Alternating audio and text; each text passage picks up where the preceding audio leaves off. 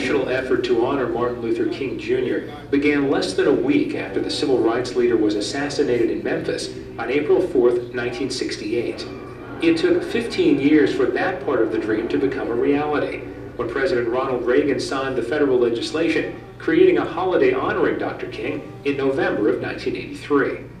Arizona lawmakers, though, weren't quite ready to pass that particular holiday, so Governor Bruce Babbitt took his own action.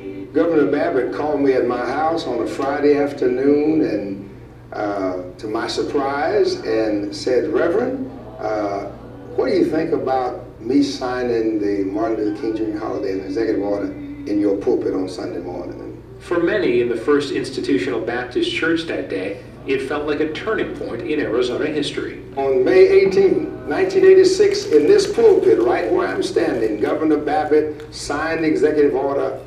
We were elated because not only did someone affirm what we already thought was important, but this was someone who, outside of our cultural community, who was a leader of our state, who said, "I am in solidarity with you." But Babbitt wouldn't be governor much longer. He was preparing for a presidential run and told holiday supporters to steel themselves for a lingering fight. He said, "Now, I'm signing this, but I guarantee you that there are people who do not want this to happen, and you're going to have to work for it." None of us thought it was going to be the work that it turned out to be. My predecessor in this office chose to assume authority and declare a paid state holiday to observe the birthday of Dr. King.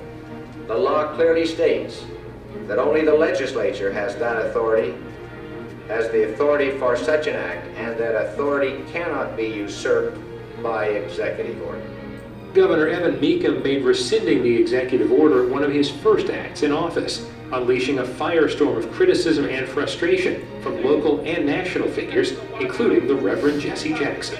Earlier today, Jackson criticized Governor Evan Mecham of Arizona for being a dream buster. In Phoenix, 15,000 persons agreed with Jackson and braved unusually cold weather to petition the state legislature to make the date a state holiday in defiance of the governor. I just remember being shocked and confused and angry.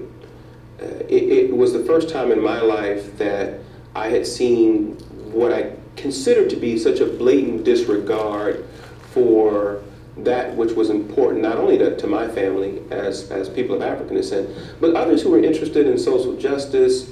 In a nationally televised intervention of sorts, former Governor Babbitt tried to convince Mecham to change his mind and push the legislature to approve a King holiday. But Mecham was unmoved. I remember you standing up and saying, "I'm elected to lead. I am a moral leader." I am. And I think this is an hour of moral decision. You created a firestorm for political purposes, and I, through no fault of mine, ended up being in the middle of it. I have solved it, I think, in a responsible way. And the legislature can do whatever, take whatever action they want. I'm going to be busy getting jobs for blacks and other... Mecham's statements that included referring to African Americans as pickaninnies didn't help persuade people that his opposition to the King holiday had nothing to do with racism. Across the nation, many Americans now believe they knew something about Arizona other than it had hot weather.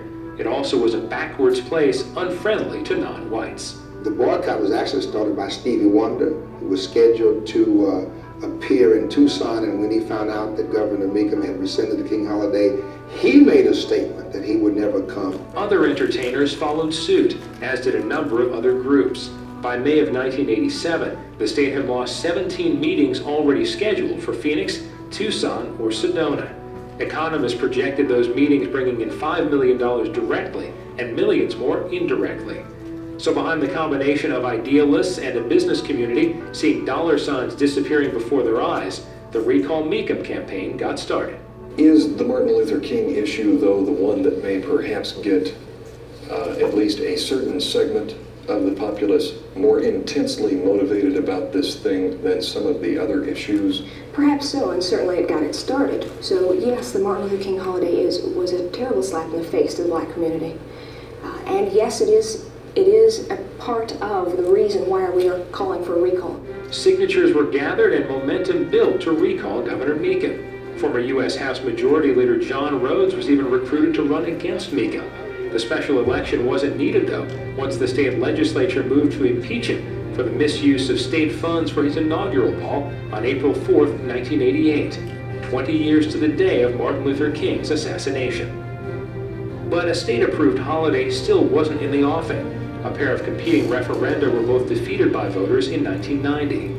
Some blame the defeats on the National Football League's threats. The Eye has learned that the league is taking nothing for granted. Should the referendum be defeated, the NFL has already prepared a statement announcing that in an unprecedented move, it will take back the Super Bowl awarded to Phoenix for 1993. So that created a real firestorm of disappointed, of upset people here saying, who in New York has the right to influence how we should vote in Arizona. But the efforts to bring a King holiday to Arizona didn't stop. And finally, in November of 1992, Arizona voters passed Proposition 300. The Martin Luther King Jr. Civil Rights Day would be commemorated on the third Monday in January. Arizona became the first state in the nation with a voter-approved King Day. It was fantastic because it was an affirmation of the potential for positive change, not only in Arizona, but America. There was a lingering feeling among some, though, that it shouldn't have had to take such a long time. I would like to say that it was simple moral suasion, right, that moved them. We should be proud that we did what we did.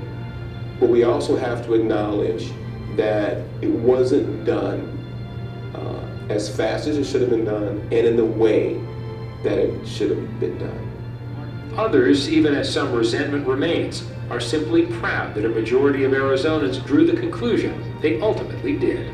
Martin Luther King represented causes larger than himself, and so it's really not just a Martin Luther King holiday. It's about civil rights. It's about America living up to what it had in its Constitution and the preamble that we never practiced until we were forced to do it.